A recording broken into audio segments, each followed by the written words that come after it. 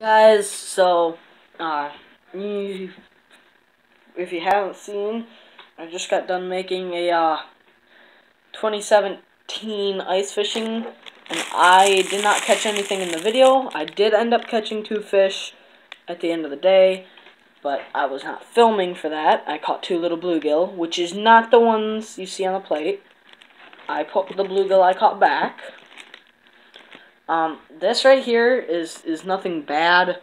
That is something, if you guys haven't seen, I don't know what exactly brand it is, but how they make the glue goo stuff, like how you can make slime out of glue, and they make the kits. Yeah, little brother got some of that, and then my older brother decided he was gonna put some on me. See, I'll show you guys. It's a sparkly. But I'm gonna talk to you guys about something that I seen today that really made me mad. Was on my way out from ice fishing, the guy that was ice fishing next to us caught 2 little bluegill and just chucked them on the ice and left them to die. So on our way out, I picked them up.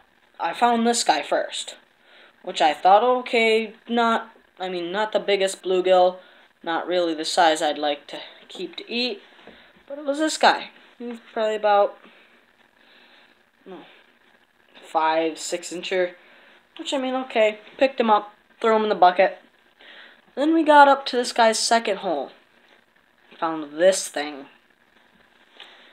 This is a little bluegill, maybe a 3-inch bluegill. So I picked it up, threw it in the bucket, decided, you know what? Gonna do a catch and cook. Wasn't really a catch and cook, it's pretty much gonna be a clean and cook. But I'm just gonna show you guys how I do that. So I'm just gonna show you how I clean bluegill. I don't have the head cam on, as you guys can see, because, well, it died. Otherwise I would have been filming with that, and you guys would have seen me catch my fish. But here we go. You just start with a cut to the back side of the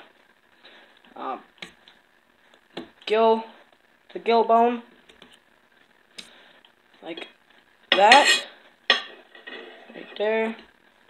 And you take your knife and you run it all the way up the fish's back.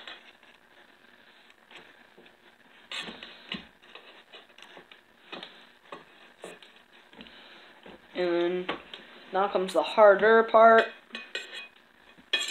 of cleaning the fish.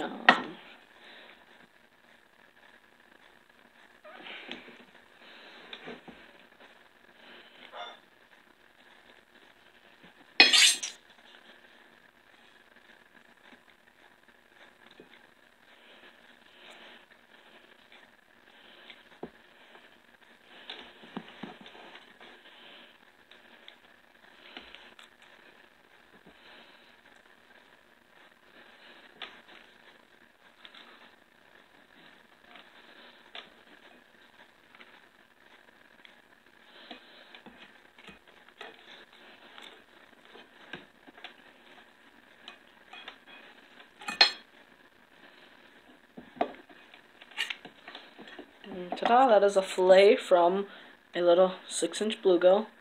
It still has the skin on the one side, so we're going to have to take care of that, but there's a fillet.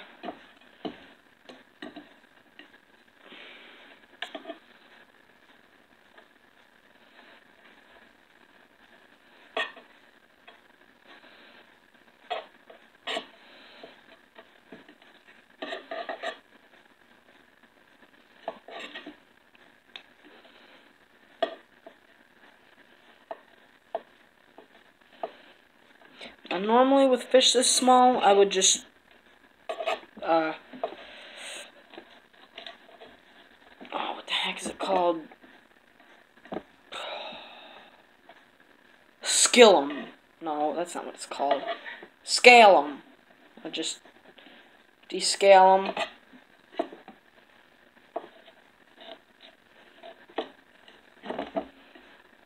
And call it good, but for the sake of the video, and because, I need to get my filleting skills better, got a little baby fillet from baby bluegill. got some bluegill skin.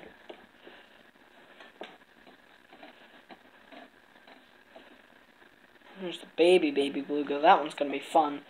This, I think, is actually a sunfish, and this is a little bluegill, but I mean, no need to get technical with the names and stuff. Just free fish. Why not catch them? Or why not keep them? But, and then there were two other guys out, or not two other guys. There was a whole bunch of people. There were 4 people crammed into there. Now, I'm sorry I didn't do an ice check thing again for you guys. Seems like you guys really like that. But there was 6 inches out on Barnes Lake.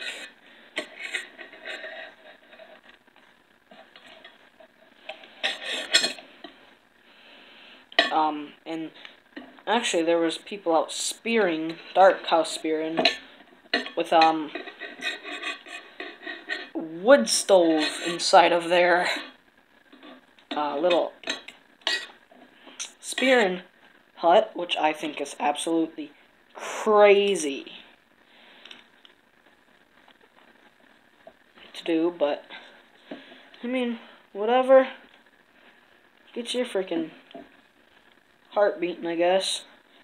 My heart would be a little bit more beating with only 6 inches of ice and a wood stove inside your shanty.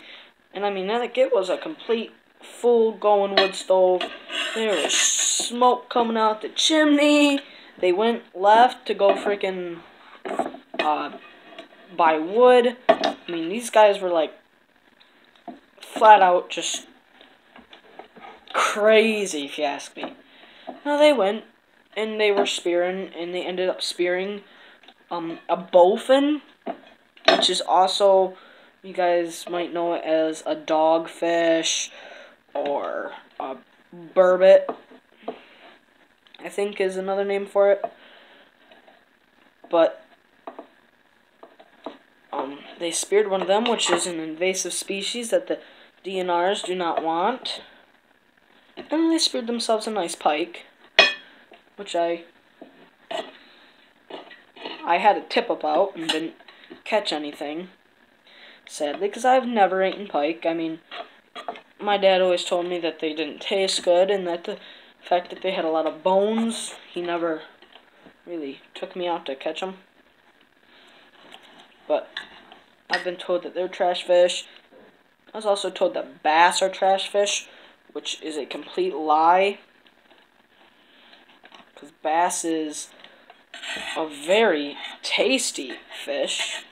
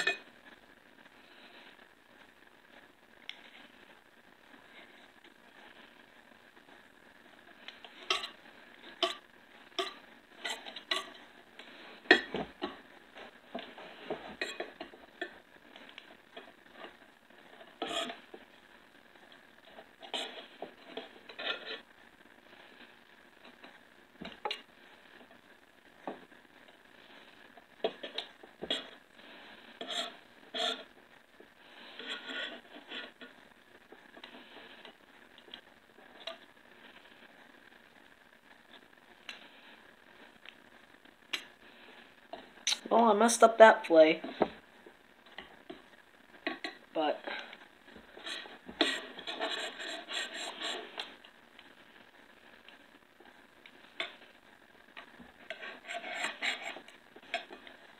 just because over half that fillet is over here on this side.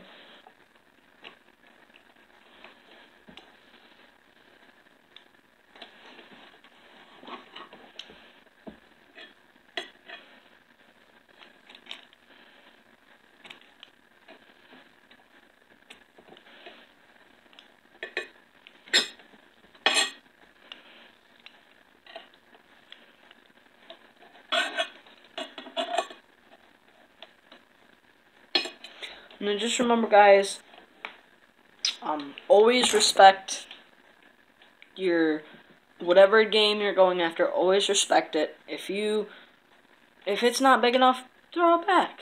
And none of these swallowed a hook or anything. It was just the guy being ignorant. So, and I mean, there's nothing wrong with this. That guy threw away this fish. And like they always say, another man's trash is one man's trash is another man's treasure. It goes the same way if you find a fresh deer that gets hit on the side of the road. Pick it up, eat it.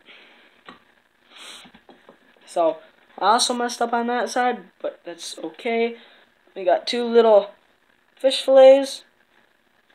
Now, you guys will see the cooking of that video, or of this video, right?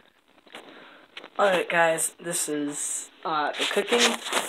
As I was breading the 2 fillets, I kind of dropped one into the trash, which is me with one good floured up fillet, which one's better than none, I guess. But, I'll show you guys once the oil gets hot enough to start cooking, so. Sounds like I can start about right now. Oh yeah. Let's go.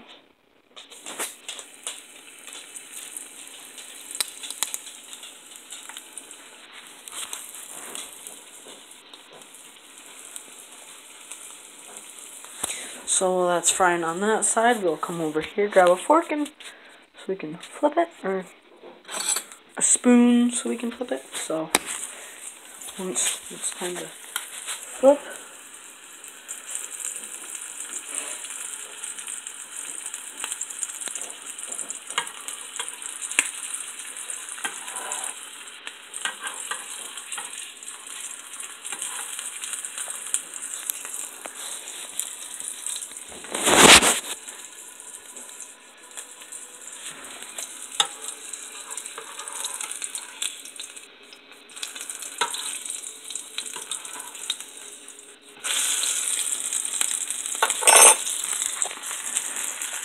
and there we go.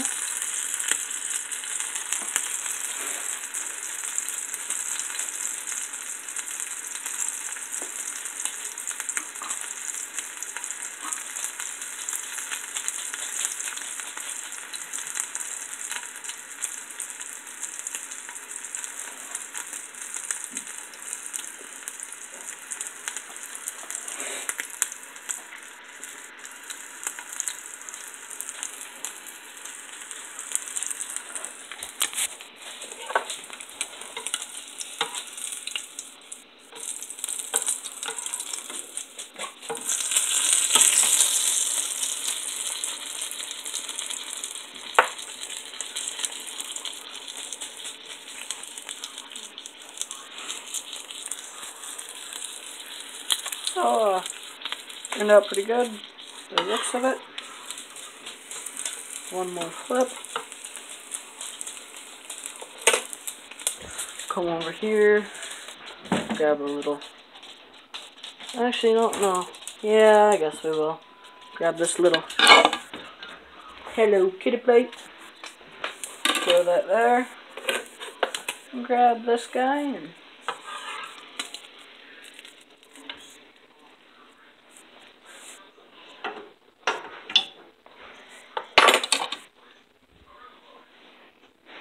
it smells real good. There it is.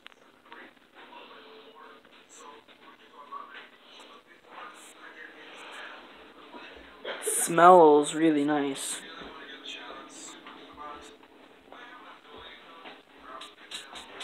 So, here we go. We're gonna try and eat it.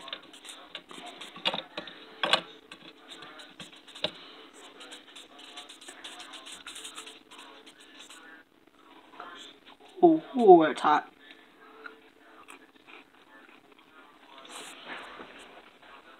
It's pretty good.